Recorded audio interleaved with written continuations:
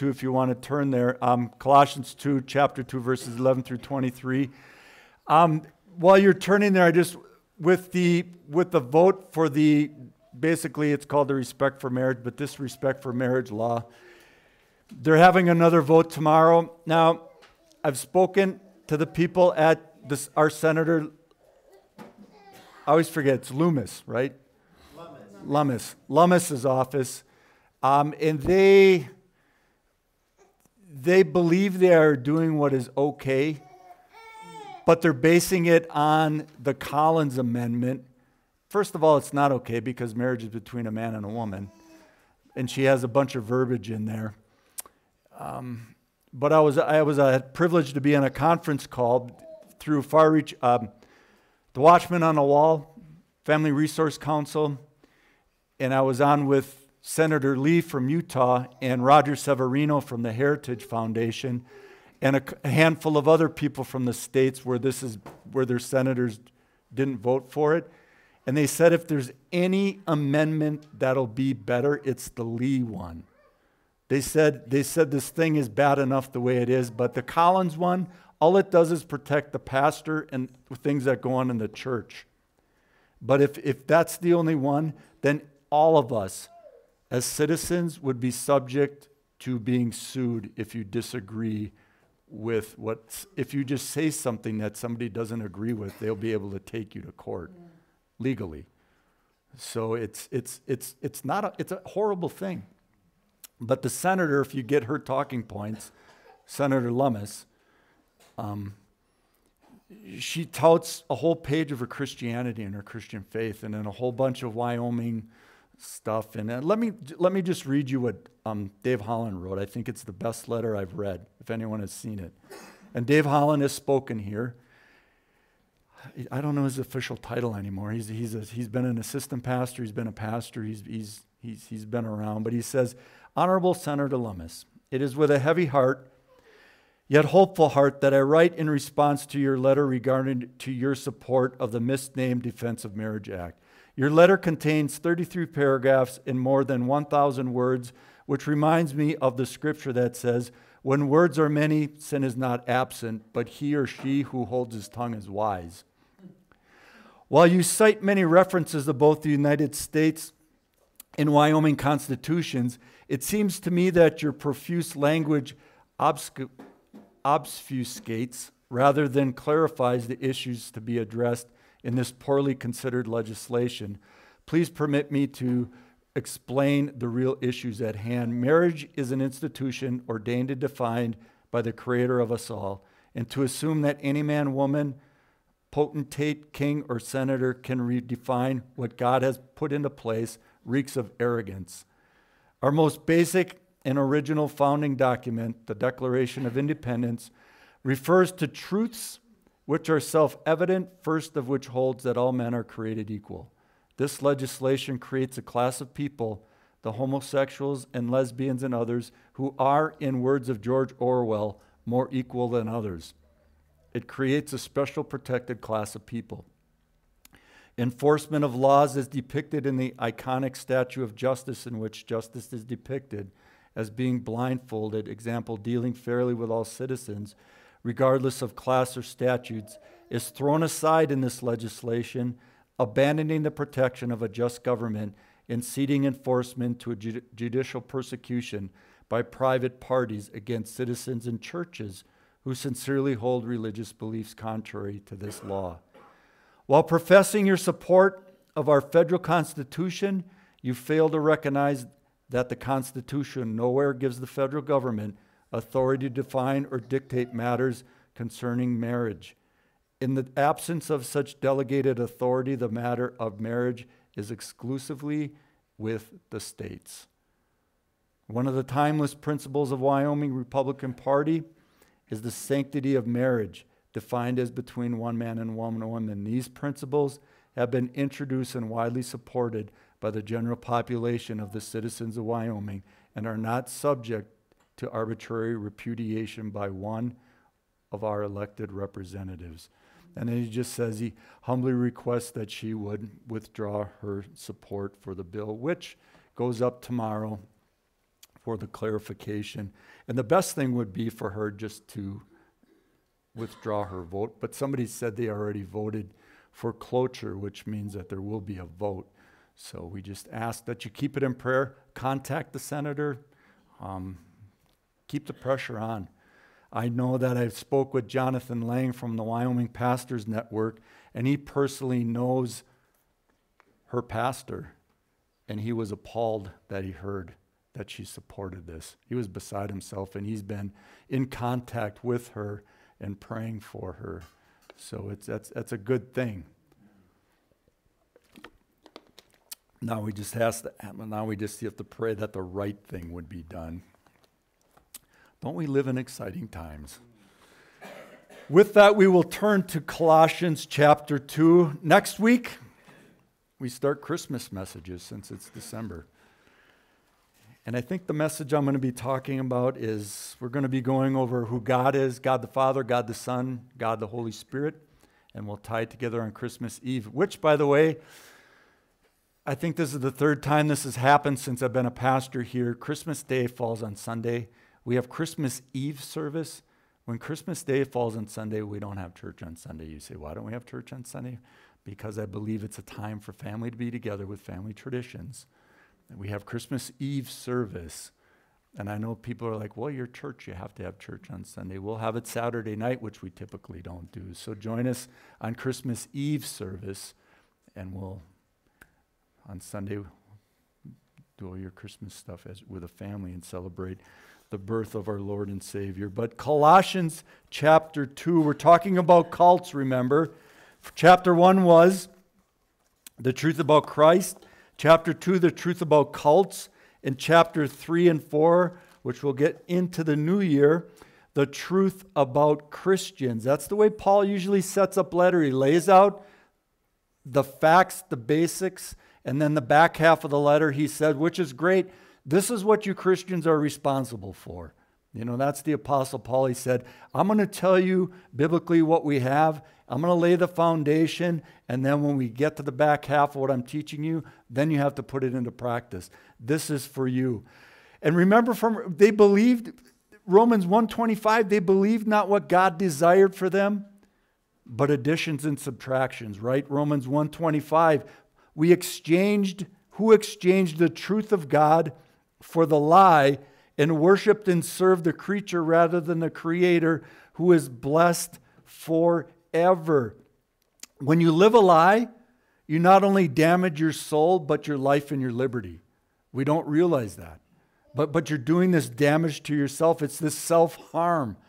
And any type of religiosity apart from Christ, be it a strict adherent to the 10 Commandments, very legalistic, to maybe 50 Shades of Gray, whatever that is today, it's a horrible thing.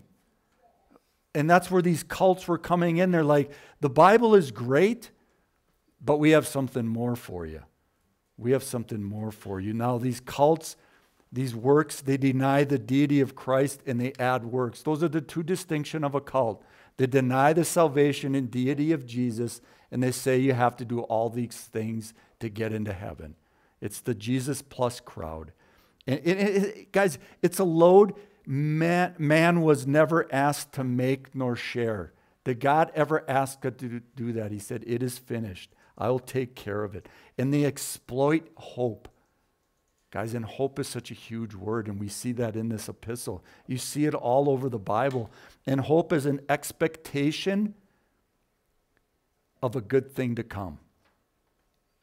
What do people say when you're without hope, you don't have anything? Because hope, even if it's a small thing, this expectation. And our hope is in Christ.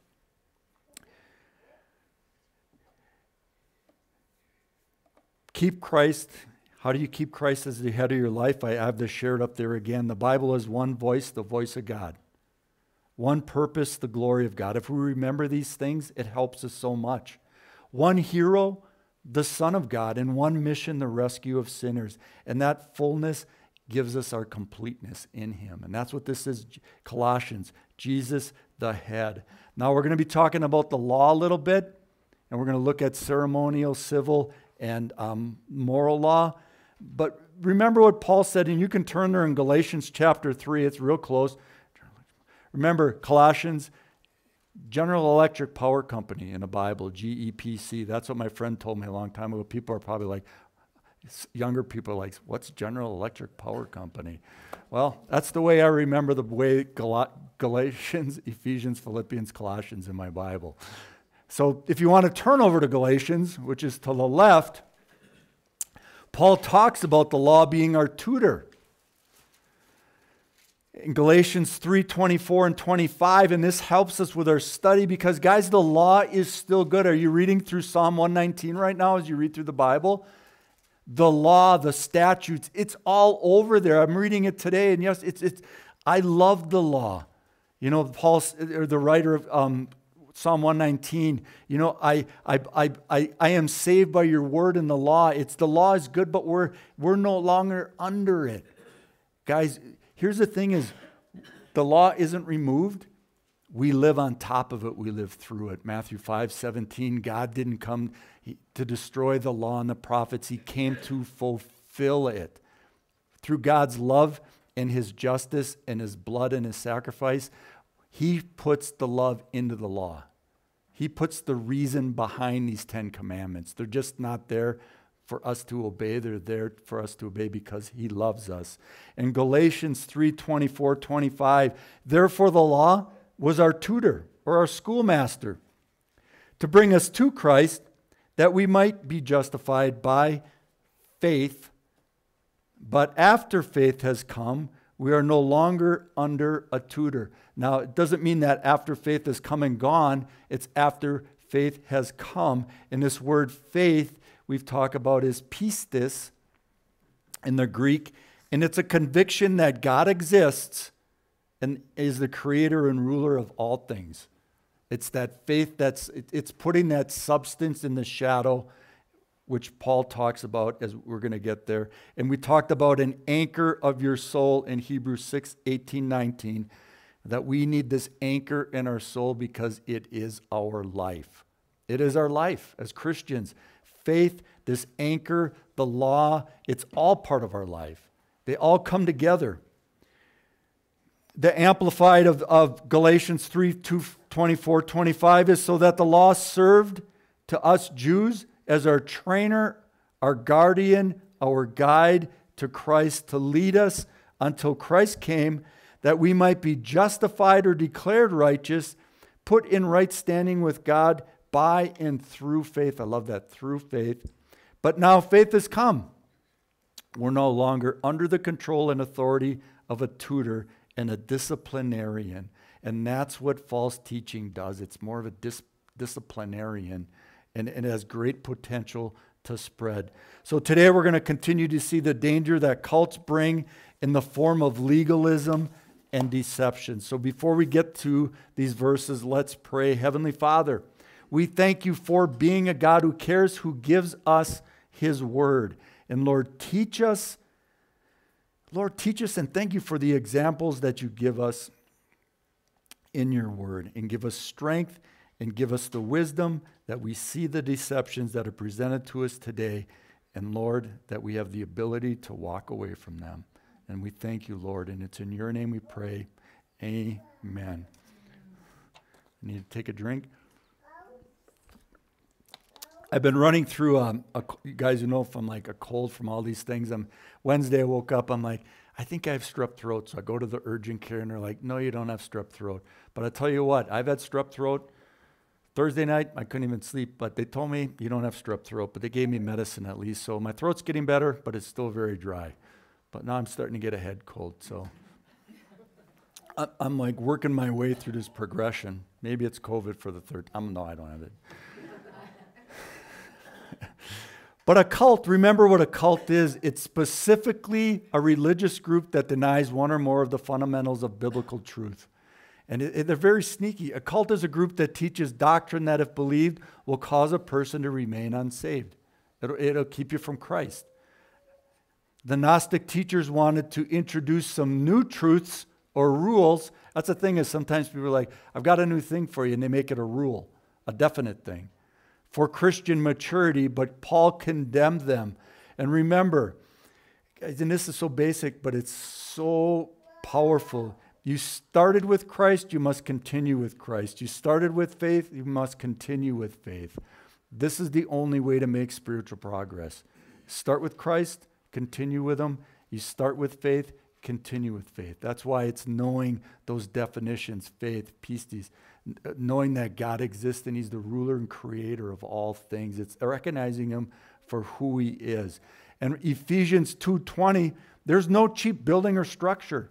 What we live upon is not cheap, because it said, Paul said, having been built on the foundation of the apostles and prophets, all the Old Testament, the Old and the New, Jesus Christ Himself being the chief cornerstone. Cornerstone. And Jesus said, you will know the truth and not ignore it. You know, He said, you'll know the truth, John 8:32, not ignore it. And truth is not or ever was optional. And it's given for a reason in all things. And it's attacked from the beginning and will continue to the end. What do people love to attack? This book. This book, the best-selling book in the history of the world. They continue to attack it. Why? Because it's the truth. It's convicting. They don't understand it's not only convicting for the unbeliever, it's convicting to the believer. You know, people say, well, you read your book, it's such a nice book. It's a very convicting book. You know, people, well, you read it because it's so nice. It is a nice book. But I want to say it's a hard book, it's a great book. But it keeps us moving and learning and growing. That our awareness is crucial, and not buying into the false is critical. Not only for us, as for other people. So we're going to draw on some spiritual provisions in the 11 through 15, but we have to remember the false teaching that threatened the Colossian church was made up of several elements. And you can see this today. Eastern mysticism, astrology, philosophy, and Jewish legalism. Don't we see parts of stuff of that today? And it's the latter element, the Jewish legalism, that Paul dealt with in this section of the letter. And apparently the false teachers insisted that their converts submit to circumcision and obey the Old Testament law. You know, they had to do this. But Gnostic legalism wasn't quite the same as the brand of legalism practiced by the Judaizers, whom Paul refuted in the book of Galatians, which is, the book of Galatians is the earliest epistle ever written, and it's Christian liberty. Think of that. Galatians, I think, was written in 42 or 43 AD. It's the earliest one of the epistles. And the Jewish teachers that Paul attacked in Galatians insisted circumcision and obedience to the law were necessary for salvation. So you see these works. It's like, hey, you may be a Christian, but you need to be circumcised and obey these things. You know, you can't do this, and you can't do that, and you can't do this, and you have to do this. But the Gnostic legalism said that the Jewish law would help the believers become more spiritual. Have you ever heard that when somebody said, it'll help you be more spiritual? And you're like, what is that? I mean, Tress and I went to Press Start, the arcade, the other night. Best $20 I ever spent in my life, playing pinball on arcade machines. And we got some tickets just accidentally. We're going to give them to kids. And I'm like, no, we got to go get something, you know. And we got a squishy Santa stress thing and a finger pinky frog. Yeah, that was our winnings. But that's like, hey, I'm going to give you a squishy Santa and a finger pinky frog. It'll make you more spiritual. But as crazy as that seems, people buy into that stuff, you know. People buy into that stuff because they're like, well, it probably can't hurt me. But guys, it's not going to help you, and it will hurt you because it takes away from who God is and what you're supposed to do. You know, if they were circumcised, you know, they were saying, Paul was saying, and if you watch your diets and observe the holy days, then you would become part of the spiritual elite of the church. You know, if you do this, you know, if you tithe more money, you'll become the spiritual church. You know, we'll let you sit up front, the book of James, right? James addresses that. Unfortunately, we have people with similar ideas in the church today, but Paul made it clear that the Christian is not subject to any way to the Old Testament legal system. And it can't do them any good spiritually. I've often said this, and I don't know if I have in a while. Guys, if it's a religion, you're going to learn to hate it. If it's a relationship, you'll learn to love it. And Christianity is a relationship with Jesus Christ. If it's a religion, you'll learn to hate it. And guys, we can make it a religion. You know, we can put self-imposed things in our own lives that we learn to hate it. You know, I mean, we should enjoy going to church on Sunday. I mean, I come here every Sunday. You're like, well, you have to. You're right. I don't have to, but I get to. You know, and that's the thing, as we look, as Christians, as you mature, we look at things that we don't have to do, we get to do. You know, it's like, Lord, I get to do that for you. I get to do that. I get to do that. I know sometimes we're like, do I have, in our own flesh, we're like, do I really have to, God? And he's like, yes. And you're like, okay. You know, but that's the way we are as humans. But Jesus Christ alone is sufficient for our every need. All of God's fullness is in him. And we identify with him because he's the head of the body. And we are members of the body. We know that from Scripture. He's the head, we're the parts. 1 Corinthians chapter 12. Now, Paul explained our fourfold identification with Christ. That makes it not only unnecessary, but sinful for us to get involved with any kind of legalism. The first one, and we'll go, is that we're circumcised in him. We're alive in him, verses 12 through 13. We're free in law from him, and we're victorious in him. Now, look at this first chapter 2, verse 11. Why do I say we're all these things in him? Look at the first two words in this. In him. Guys, it's all about being in him, and in him we do things through him. We do things through him. In him, that's the key. You were also circumcised with the circumcision made without hands. It's an internal and spiritual thing.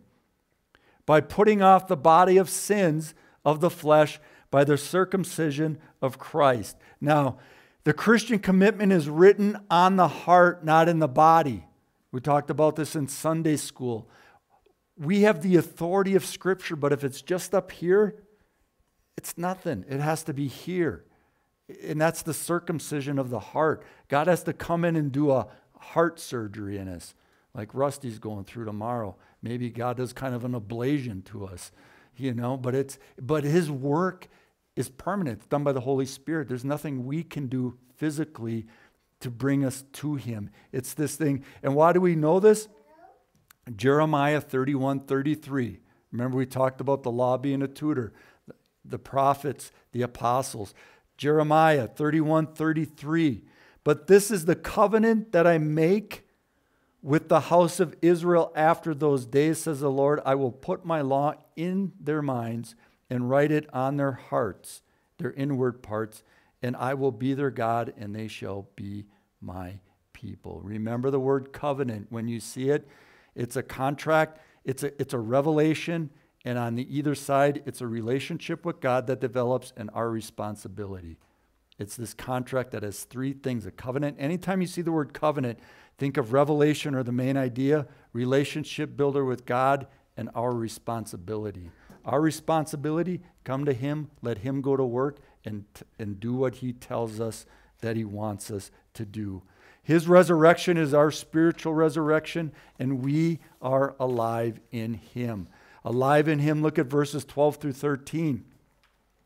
We're buried with him in baptism, in which you also were raised with him. I love that. We're not just left there. You know, we're not, you always like that joke when you're a pastor, I'm going to put you under and wait till the bubbles stop, right? You know, but people sometimes when you become a Christian, it's like, you know, you would look at somebody and you think it's the worst thing of their lives. You know, buried with him. It's like I drowned it with God. You know, he left me there. No, we're raised with him. We're raised with him, in which you were raised with him. How? Through faith.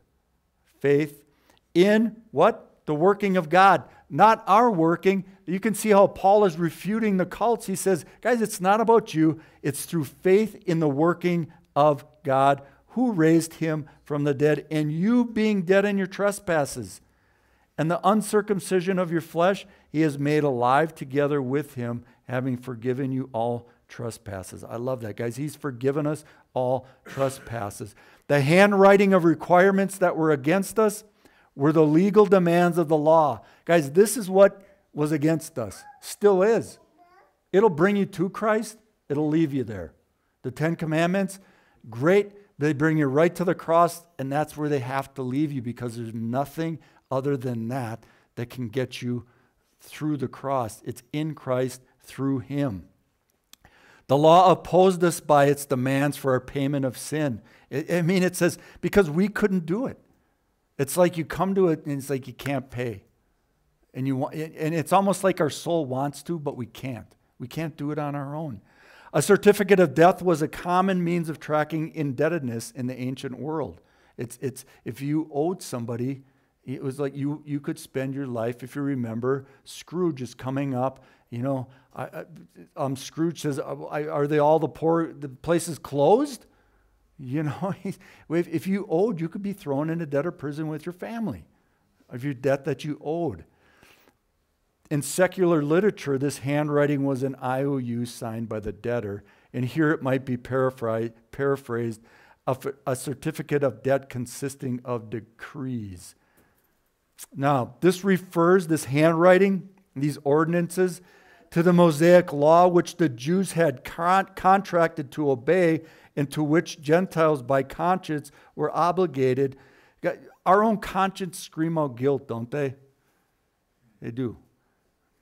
My daughter, she's 25 now, but I remember as a kid, if she'd do something wrong, I didn't even have to ask her. When she grew up a teenager, she kind of got over it, as most teenagers do, but she would eventually just start crying, and you're like, what's happened? I pushed something under the fireplace, and I don't know, I was so afraid. And I'm like, well, it was really nothing, but your conscience just got to her. And that's the same with us. We can try to deny it, but we can't. Because it owing to man's inability to fulfill the obligation of obedience. We can't do it on our own. So we're indebted to God through the law. The law, the right and the wrong. We're indebted through it. But through Jesus Christ, this debt was graciously blotted out. He took it away. Now, what about the law? We're going to look at 3 things of law, which, and some of these, think about as we go through them, how people throw that against you as a Christian. The Old Testament law, well, if you're a Christian, why do you eat pork and all that other stuff? Well, why not? It's good. It's bacon, ham, pork chops. Why? Why wouldn't you? I remember a tour guide from Israel. He was a Jewish guy, and we eat bacon. And he's been over in the States. I had breakfast with him. He was over in the States in Wisconsin once, and we're joking about bacon, and he just kind of on the side, he goes, yeah, I've had bacon. It's really good. It's just like, of course it is. But here's these things. Part of the Jewish law included those laws found in the Old Testament. And when Paul says that non-Jews, Gentiles are no longer bound by these laws, he's not saying that the Old Testament laws don't apply to us today. He's saying certain types of laws may not apply to us today. In the Old Testament, there were 3 categories of law. The first one is ceremonial law. And this law relates specifically to Israel's worship, specifically to their worship. Its primary purpose was to point forward to Jesus. That's where we're going to see the word shadow coming up. It points towards him. Therefore, these laws were no longer necessary after Jesus' death and resurrection. They didn't have to be followed. And while we're no longer bound by ceremonial laws, the principles behind them to worship and love a holy God still apply. So the principle's still there. And Jewish Christians often accuse the Gentiles, Christians, of violating the ceremonial law. You saw that a lot, remember, especially with the meat early on. Now the civil law, this type of law dictated Israel's daily living, which is Deuteronomy 24:10 and 11. Because modern society and culture are so radically different, some of these guidelines can't be followed specifically. but the principles behind the command should guide our conduct, the principle behind it. And that has a lot of it to do with hand washing, the eating of certain things. They did them to protect the people from getting diseases. That's what the reason behind it. At times, Paul asked Gentile Christians to follow some of these laws, not because they had to, but to promote unity. If it's no big deal, then and if you can do it, then just go ahead and do it. Was it Timothy that got circumcised? There's a sacrifice as an adult, right? But Paul's like, it probably would help you if you did it. And Timothy's like, okay, it's no big deal. I'm glad they do that when you're younger. That's all I got to say. Moral law. This is the sort of law is the direct command of God, the 10 Commandments, and it requires strict obedience. Whatever their level of debt to God following their many trespasses, God has canceled the debt by nailing it to the cross. And I just have written down here just from this morning's reading Psalm 119, I will keep your commandments. I love your commandments. Where the writer's like, it's not that he's done away with them. He says, I love them. I'm going to keep them. By your word I have been saved. If you read Psalm 119, it's everywhere. Isn't the law or the statute mentioned in every verse of Psalm 119? Pretty close. It's all over the place. Now we're victorious in him. Verse 14. Having wiped out the handwriting of requirements that was against us, which was contrary to us, and he has taken it out of the way, having nailed it to the cross, having disarmed principalities and powers, he has made a public spectacle of them, triumphing over them in it. Now, one of these things, nailed it to the cross, he has taken it out of the way, having nailed it to the cross. She's got it. But think of this. God has taken all of our sins. And guys, this is so important because we need to take anything we have against anybody else, nail it to the cross.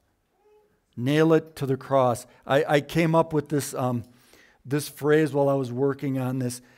The law, and we are very good at having this hard hammer of humanity. And we like to take our own set of nails and drive them into other people's sins, don't we? Don't we? Where we can just give them to God, have him already what is done, nail them to the cross. And if they're nailed there, we're not going to go back and get them. Or there's not a chance, or it's going to be hard. And I'm not talking about nails because what was Jesus Christ crucified with? Nails or spikes? Spikes.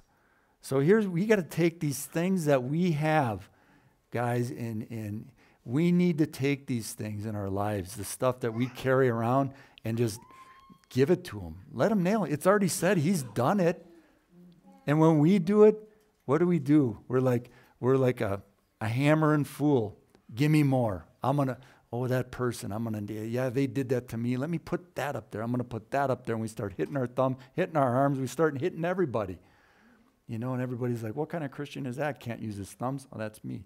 It looks like he's got black and blue nails. Guys, it's not the way it was meant to be. That's the way, and he says, that's the way of the cults, though.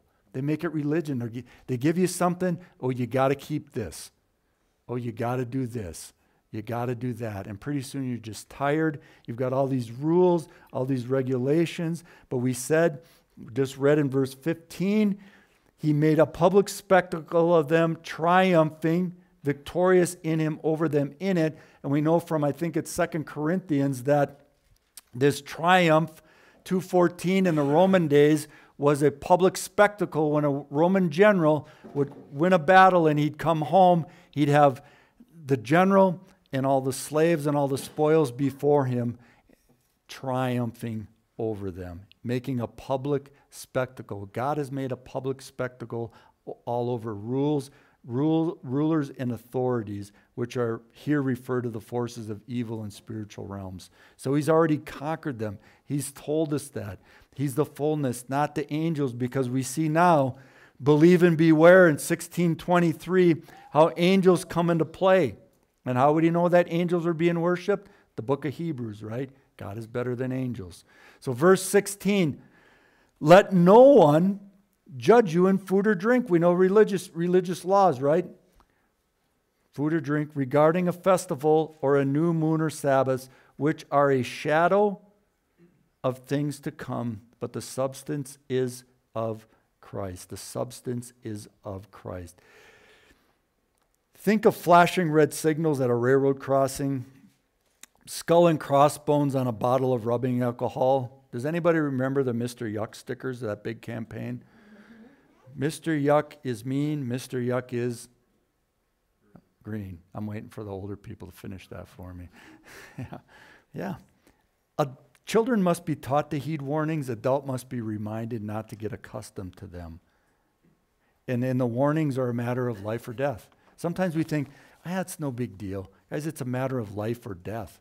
Think if a cult or some knowledge kept you away from salvation, or if you spent your life trying to do something that really didn't matter, a work for God when He's already finished that work. And the spiritual life also has its dangers and warnings. And Moses warned the Israelites to beware of forgetting the Lord once they got into the promised land. That's the whole book of Deuteronomy is. And the Lord Jesus often used the word believe and beware. Beware. Because in this word beware in Matthew, Mark, and Luke, it means, beware means to bring near, to turn to hold in mind. He says beware, bring near, turn to, hold in your mind, to pay attention. And actually it means to be addicted to. Paul says give attention to God's word. It means to become addicted to it. It's a good addiction. Hold in your mind, pay attention, he says. But in this section, we'll quickly go through the 3 warnings for us to heed if we are to enjoy our fullness in Jesus Christ. And the first one is, let no one judge you. Are we to judge as Christians? Yeah, absolutely. Yeah. It says do not judge, but when you read it through, it means to judge carefully. In Matthew 7, when you read it, it means when you're judging somebody, do it as if performing eye surgery on their soul. And judge with a righteous judgment. But here, let no one judge you. The warning exposes the danger of legalism of the Gnostic teachers. The doctrines were a strange mixture, like we said, of a lot of different things, and apparently the Jewish legalism was very important. And when you mix these things, the Eastern mysticism, the Jewish legalism, and all smattering of philosophy and Christian teaching, there's no substance or sustainability to it. They just can't, it just doesn't work. And this is what the scholars call the Colossian heresy. It was this mishmash of Jewish pagan religious practices followed to attain spiritual fulfillment. And what does it involve? Look at verse 18. Let no one cheat you out of your reward. That means no one rob you. Taking delight in false humility and worship of angels, introducing into those things which he has not seen, vainly puffed up by his fleshly mind. Self-made religion, fleshly mind. Now, false humility, true humility. This is the center of it. Asceticism. Practices refer to different forms of self-denial which were thought to attract God's favor, right? Oh, I'm going to deny myself this. And let everybody know about it, right? Because if we fast and pray, is it okay if you're fasting to let people know why you are? It's okay, but it's better not to. You can tell people that you're fasting a certain day. That's okay. But you don't want to say, on social media, I'm fasting every day, because you're taking away all your reward for it. And it's that false humility. It's almost like you're not doing it for God. You're doing it for you. And everybody's like, you're denying yourself, and that's what this is. Through false humility and the worship of angels. True humility, and guys, this is the true meaning of being humble. Being humble is not beating yourself down. Okay? True humility is seeing ourselves as we really are in God's perspective. That's true humility. It keeps us humble, who we are. Here's God, here we are. I can only imagine when we sing that song, it makes me cry almost every time. Because you think about it, what will you do? I think I'm just going to stand there for lucky that we're there for an eternity, because probably the first 5 years I'm just going to stand there. Then I think the next 5 I'll dance because I can't dance now. That's just the way I'm thinking. But guys, the person who judges a believer because that believer is not living under Jewish laws is really judging Jesus Christ. Think of that. It's almost as if they're saying, God, what you gave us isn't good enough. I'm not judging them. I'm judging him. And that's a horrible place to be, because he's the judge. He's the king. He's the lawgiver. They're saying that he didn't finish the work of salvation on the cross and that we need to add something to it, that he's not sufficient for all of our spiritual needs as Christians, that it's just not good enough in him. Now, going back to this substance and shadow, verse 17, it said, for these were a shadow of future things, but the substance belongs to Christ. Remember, the tabernacle all pointed to Christ. Exodus, we studied it.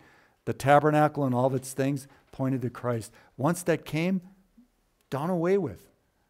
Because now we have the substance. That was all the shadow. It was all the shadow. The Mosaic dietary restrictions and calendar celebrations were a shadow. They were a shadow. They all pointed to Christ, of the things to come, and that they foreshadow or foretold of the coming spiritual blessings. But the substance of these blessings, or these divine benefits themselves, come not from the law, but from Christ. Think of that. Think of the life of the Apostle Paul. What made him such a powerful evangelist? He was brought up and tutored by Gamaliel. I mean, he was like the best of the Hebrew rabbis. Paul knew all the Old Testament. He lived it. And now he saw the shadow, and now he's fully living the substance. And he's living under the conviction of what he did. Not the conviction, the realization of what he did, because there's no condemnation of those in Christ. Paul himself wrote that, Romans 8:1. But he has the foundation, and he just knows. He knows, guys. He knows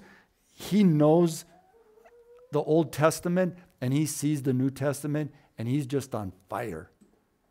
And that's the way we should be. Should we be Paul's? We can be. We should tell people, because the law is the foundation, but Jesus Christ is the love. I mean, and it's right here. That's why, some people say, well, I only read the New Testament because the Old doesn't pertain. 90% of the New is from the Old. But then you might say, well, then I don't have to read it. No, you got to read it. It's great stuff. And every time you pick up something new, every time. I used to not really like the book of Isaiah that much. I really like it a lot more now. I mean, it's just growing on me. I really like Jeremiah. Just finished it. Daniel, I mean, you read them all and you just see what takes place. And then when you read in the New, you just like, oh, you can see what Jesus meant. You can see why Paul, when he's writing this, it really means something to him and the readers, and it should mean something to us, so our reward isn't taken. Because look at verses 19, and not holding fast. We're either connected to Christ or not.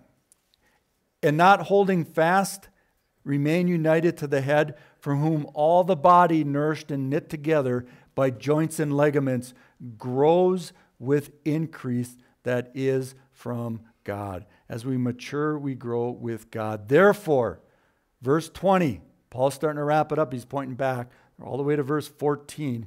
Remember, when it's a therefore in the Bible, ask yourself what it's there for. It typically summarizes, points back. It'll point back. If you died with Christ, he's kind of summing this up, but the transition from the cults to the Christians that's coming. Therefore, if, a choice, right? Do you notice how many times the word if is in the Bible? We get to choose. If you died with Christ from the basic principles of the world, why, as though living in the world, do you subject or lay down yourselves to regulations, ordinances? He's saying, if you become a Christian, why are you doing these things of the world? Why do you lay down and accept them? Do not touch. And he goes, and here's the do not. Like, do not touch, do not taste, do not handle, which all concern things which perish with the using according to the commandments and doctrines of men. Not a God, of men. Question mark. These things indeed have an appearance of wisdom. They look good. In self-imposed religion, false humility and neglect of the body, but are of no value against the indulgence of the flesh. He goes, guys, these things look good, but the soul knows the impossibility and impracticability. Is that a word? It is now. of how impracticable it is. Can't I say that word? I need a drink of water. How impossible it is. We'll stick with that. There's just certain things our soul knows can't be done, but yet we still try, and the world says we can, but we can't.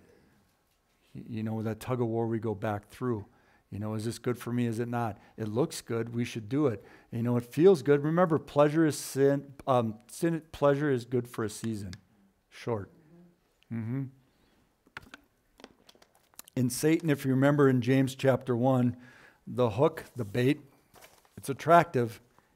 Don't you think that fish thinks that worm in that lure looks attractive until it bites down?